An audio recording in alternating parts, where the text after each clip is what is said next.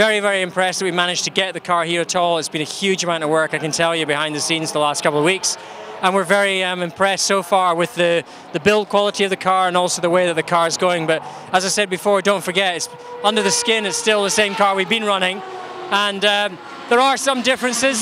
Some of the feeling of the car, the way it drives, handles is slightly different. But essentially we know it's a good package because it's what we've been developing over the last 2 years. And yeah, we were very pleasantly surprised with how well it's run already today. We did some good times on new tires, and now we're trying some longer runs, trying to understand a little bit more about the car and what it's going to do. So it's going to be a long process. We won't get to grips with it overnight. I think that the characteristics of this car are going to be quite different from the GX-PR. But you know, obviously with the crew and the guys we've got on board, we're pretty confident we can get it sussed out.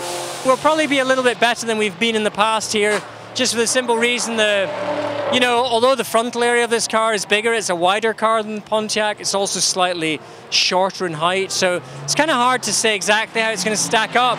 But overall, I think, you know, I expect us to be certainly competitive when we get to the other tracks, and I think still reasonably competitive at this track once everything settles down. I mean, obviously it's the first time the car's run today and it looks pretty good on paper, but ultimately, you know, people haven't really got themselves going, and there's a lot of other people that are still working on their new cars also.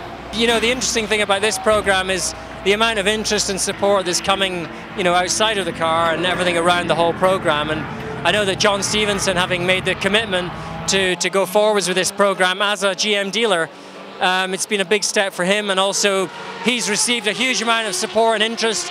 I know GM's interested, despite their difficulties that they're going through. They're still very interested in trying to support the program and trying to see it to, you know, through to successful results and so on, and we certainly are motivated to do that. So I think it's really it's everything that's going on around the program that's been quite different, and that is due to the sort of name and the legend of the Camaro, as everybody has known it for many, many years and decades.